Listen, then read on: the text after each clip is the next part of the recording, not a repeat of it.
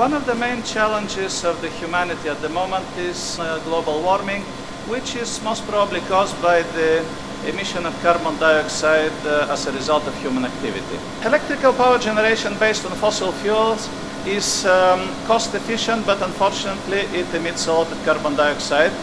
While the second group, based on renewable fuels, is really very environmentally friendly, but unfortunately it is still too expensive.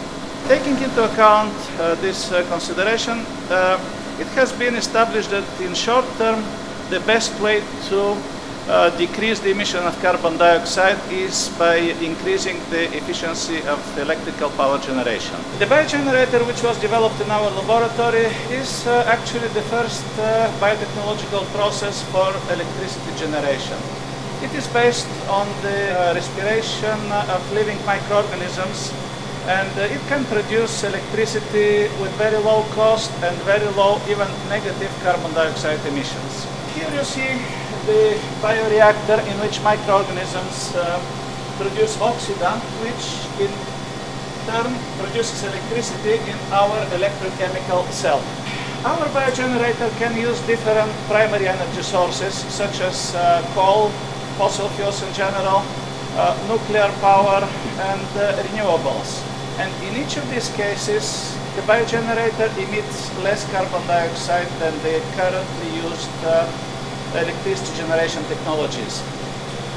In fact, our technology consumes carbon dioxide from atmosphere during electricity generation, and again, it is doing it in a very highly economically efficient way.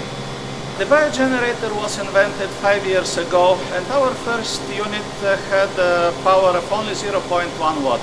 Right now we have a biogenerator which is expected within 1 month to reach a power of 1 kilowatt, which is 10,000 times more than our first biogenerator. In order to reach an industrial or commercial scale, we need to do 2 more scale-up steps.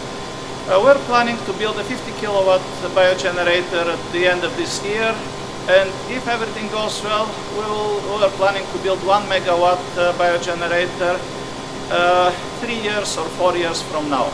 The application of the biogenerator will be for the stationary power generation in the range of 1 to 100 megawatt. As it was mentioned earlier, the biogenerator has a unique property of removing carbon dioxide from atmosphere and producing high quality protein food. For example, a 10 kilowatt biogenerator will consume close to 1,000 tons of carbon dioxide from the atmosphere per year.